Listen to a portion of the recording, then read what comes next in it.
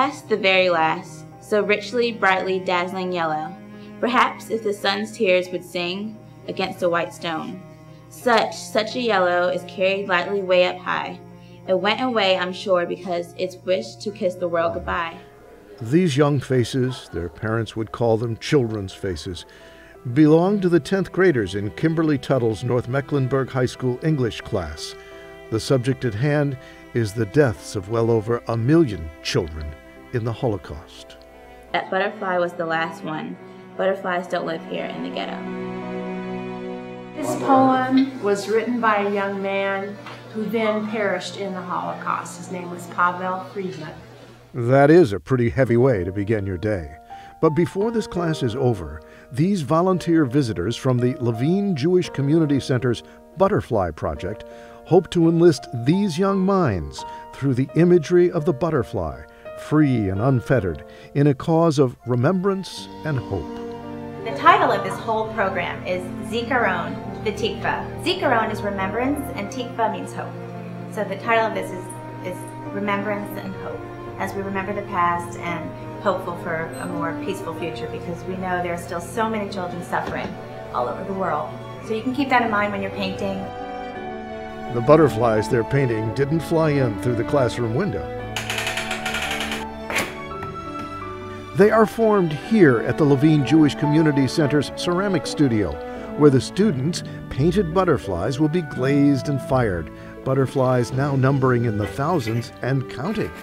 This exciting project began in San Diego at the Jewish Academy, and the idea was to memorialize and honor the 1.5 million children that were killed in the Holocaust.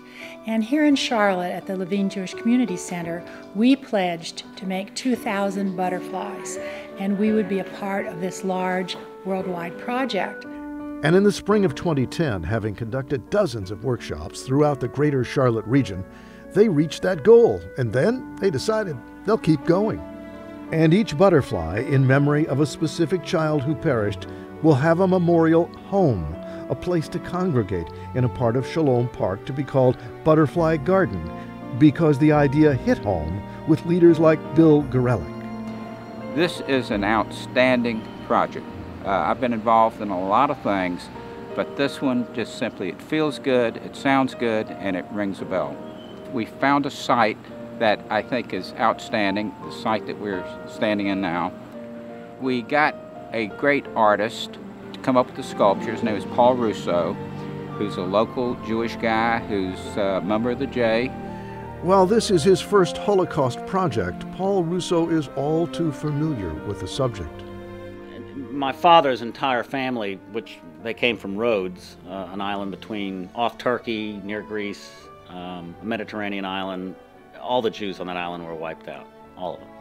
The same can be said of Butterfly Project supporter and contributor Larry Schwartz. Well, I'm a child of parents who are survivors. My parents were, my mom was in Auschwitz, my father was in Dachau, and no one in their family survived, not their parents, not their brothers, sisters, and they were it on both sides of the family. All of the children's butterflies that have been created will be affixed to that sculpture like mosaic, and future butterflies that are created will also go on there. It will be a living, growing memorial. The thing that was exciting about the Butterfly Project is that it's an opportunity for the whole community to get together and bring a humanitarian project not only to the Shalom Park, but to the whole community of Charlotte. When the offer came, teacher Kimberly Tuttle jumped at the chance to have the Butterfly Project back for a second year at her school. By using her materials on the Holocaust in the school hallway, painful pictures and words. It was an opportunity that I couldn't say no to, and I definitely saw the joy that it brought to my students when they were able to say, I'm creating this butterfly in remembrance of a child who did not have the opportunity to live. I'm living for him, or I'm living for her. I had to bring that back again. So I hear students say, I never thought of it in this way.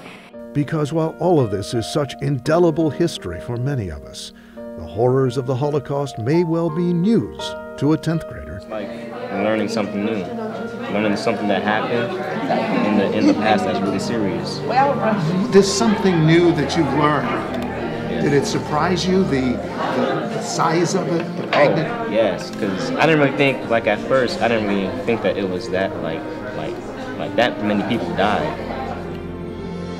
These certificates that we're going to give to you today represent the child that perished in the Holocaust. And it has your name on it, and it says you have made a butterfly in memory of, and the name of the child. And if you will, read the name of the child that you painted a butterfly for. Laura Bueller. Thomas Lounger. Martin Lehman. Suzanne Bickert. It seems like more of a connection instead of just painting a butterfly. It seems like you're doing it for someone, someone that had to go through this and someone that died because of it. It has more of a sentimental connection to it. But perhaps you're thinking they're a bunch of high school kids thinking 24/7 about Friday night's football game and what tests they've got coming up and who they'll text next. Posing the question, is there room in those busy lives to care? There's room inside of everybody, you know. There's just this one little part of everybody, no matter how big or small, even if they haven't gone through it, that can relate and just think about, because everybody's a person, you have to just think about what it would mean if your family, if you were in that kind of situation. You just have to think about it, and it really puts things in perspective. It makes you think that football game's not so important. This test is not such a big deal when that kind of stuff's happening in the world, has happened and still happening today. Genocide, you know, in Darfur and other places around the world today. So we haven't fixed it yet, but I guess we're working on it. Or to sum up young Grayson Godwin's oh so insightful words in 2 Hebrew words, Zikaron v'tikva. Remembrance and hope. And that's what this project really does. It tends to take the lessons of the Holocaust and transform them into action for the future.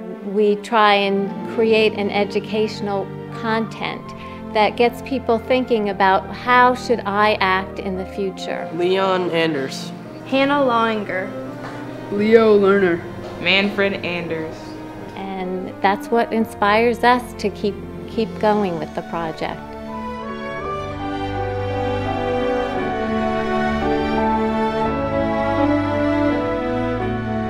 Today, the dedication of the Margaret and Lou Schwartz Butterfly Garden and its magnificent memorial sculpture by Paul Russo. Release your butterfly, please. Look at it.